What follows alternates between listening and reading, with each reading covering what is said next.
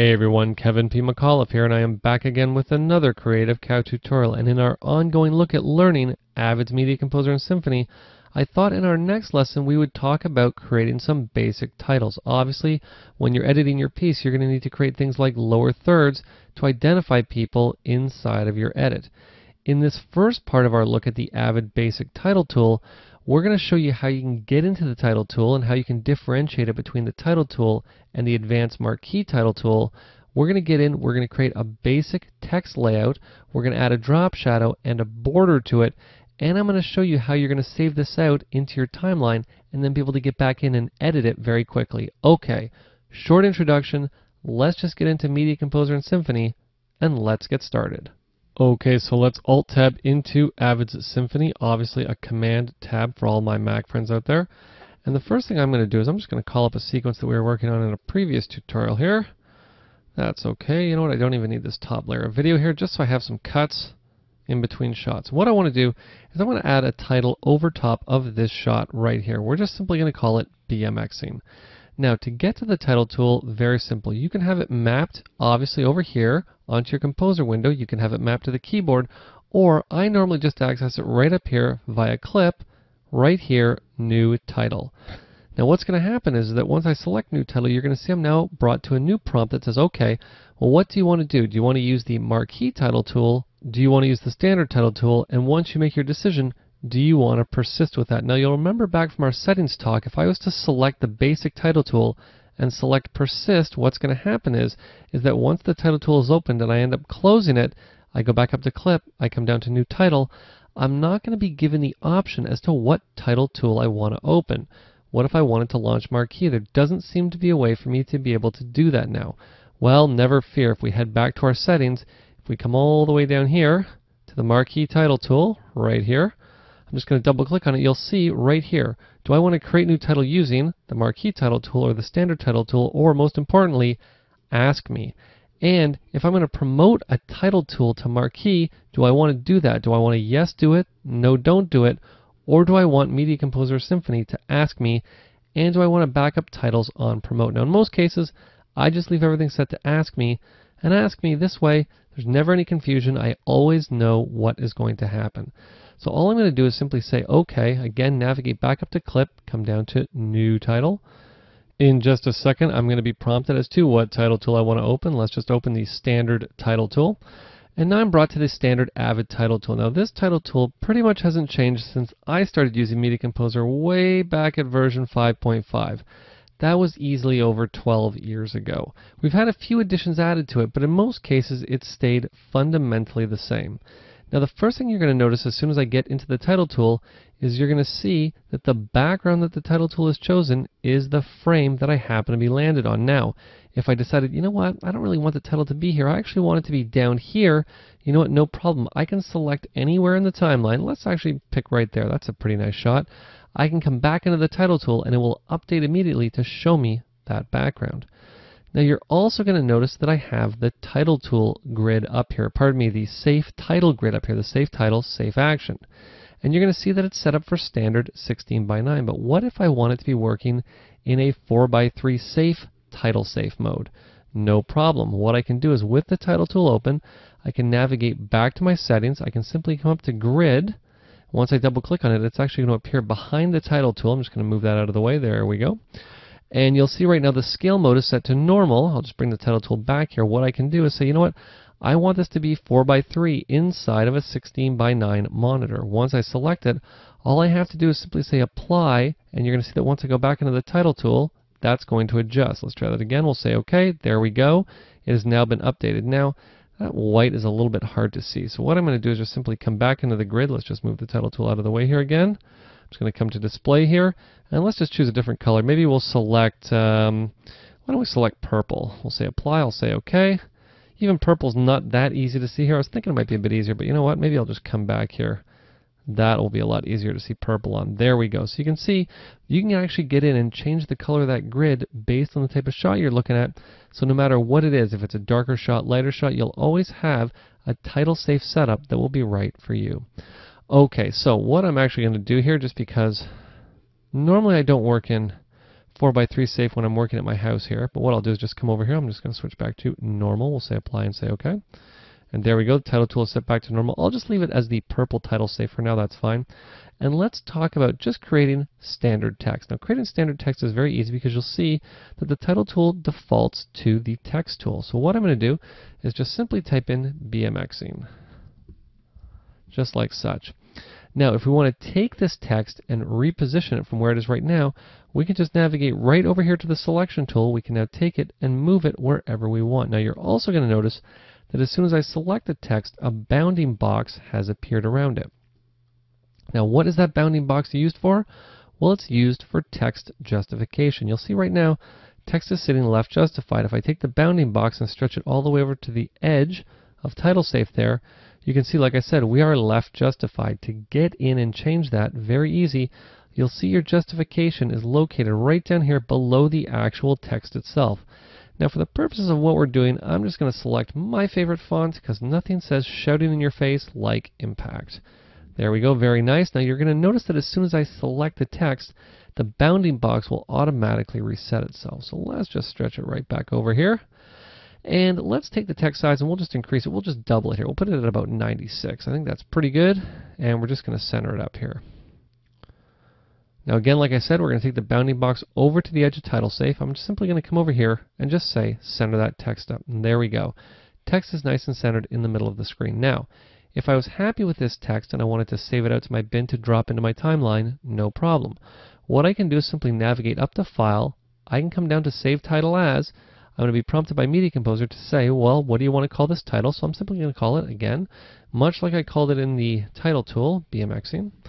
It's going to save into the Sequences bin. I don't have any other bins open, so that's my only option. What drive do I want to save it onto? Well, of course, I want to save it onto my external drive. And what resolution do I want to save it as? We'll save it as DNX HD90. I could fast save it and send it out to my bin unrendered, but I'm not going to do that for right now. What I'm going to do is simply say save. You're going to see what's going to happen is that the title is going to get saved into the bin, and the title tool will reopen exactly the way I had it before, ready for me to create more titles. I'm not going to do that because what I can do right now is simply mark an endpoint and hit B on my keyboard. And now you're going to see when I hit play here, we're going to have our guys BMXing, and there is our BMXing title. Now, what if I wanted to get in and make an adjustment to this title? It's actually very easy to do. With the recent update of Media Composer 6.5, what I now have the option of doing is instead of having to go into effects mode and coming up here to edit title, all I have to do is simply right-click on the title itself, and I can select Edit Title. Once I do, what's going to happen is that I'm going to be prompted, much like you'll remember I selected inside of my Marquee Title Tool settings that I wanted to be prompted. Do I want to promote this title to Marquee? No, I do not. What I now have is the BMXing title that I had before, and I can get in. Let's just say I wanted to just take it and move it up here. What I'm going to do is just move it up there. I'm just simply going to say save. It'll save that out, and you can see the title has been updated and is now in the upper left-hand corner. But of course, we don't want it in the upper left-hand corner because I want to stylize this up a little bit more. What I'm going to do, simply say edit title. We'll come back in. I do not want to promote it. And let's put that title back where I had it before, roughly in the middle like that. Okay, so let's talk about something very basic that you're going to want to add to your title. And of course, I'm talking about a drop shadow. Now, how we access drop shadows, very simple. It's actually located right down here. Now, I could come in and add a number value for the shadow depth, let's say something around the lines of maybe 3. And as soon as I do, you're going to see that the title defaults to having the drop shadow down and to the right.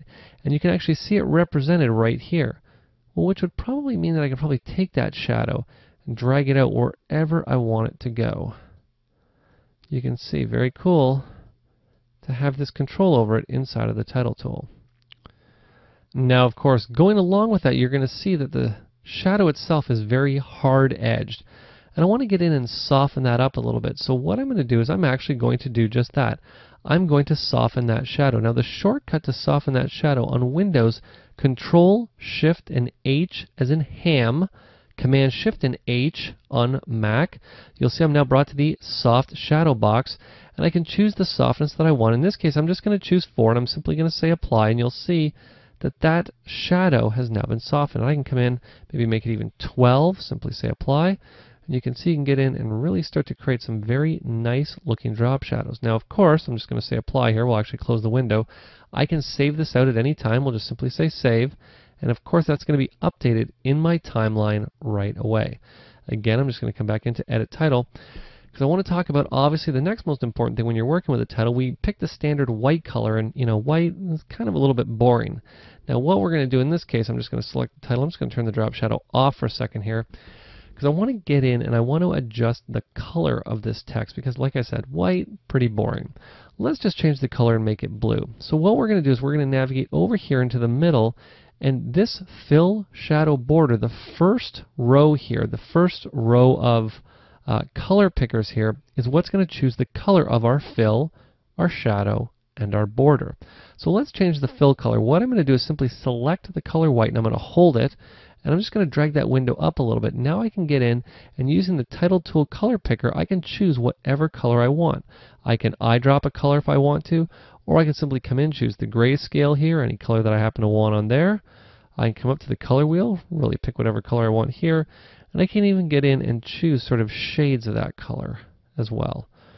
Now I said I was going to go with blue. You know what, even purple's not too bad, so why don't I just choose purple?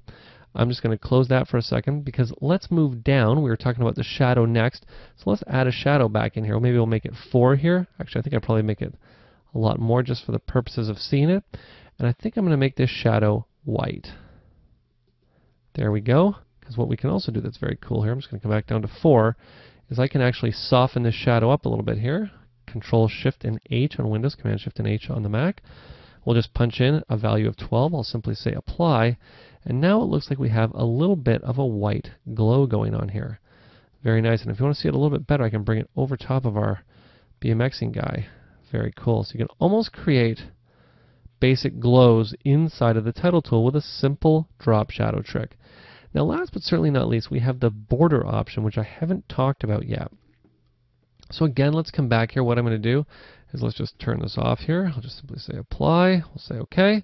And I'm just going to put my drop shadow distance to be 0. And let's talk about that edge or that stroke, or in this case, in Media Composer and Symphony, it's called the border color.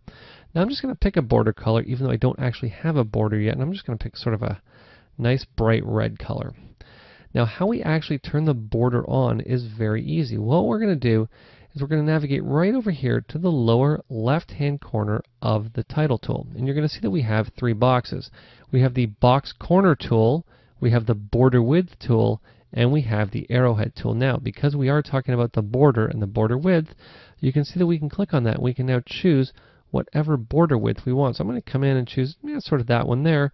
And you can see now that we now have a border around our text. And of course, it is the color that I chose. Now we can also get in, we can make that a lot thinner if we wanted to. Or of course we can come in and choose whatever width we want by punching in the number manually. So I'm just going to cancel out of that. You can see now that we've gotten in, we've talked about actually creating text. We've talked about getting in and adjusting the fill, the shadow, and the border color. We've also talked about creating shadows and creating borders around your text. So basically what I've given you now is I've really given you the tools that you're going to need to get in and just to create some very basic titles inside of the title tool.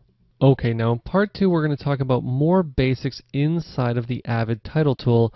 We're also going to take a look at creating some basic shapes, and I'm going to give you a little bonus and show you how to create a very quick animation using a layered title inside of the title tool. So if you have any questions, you have any comments, or you have any tutorial requests, you can send them to kevinpmcauliffe@gmail.com. This has been Kevin P. McAuliffe. Thanks a lot for watching.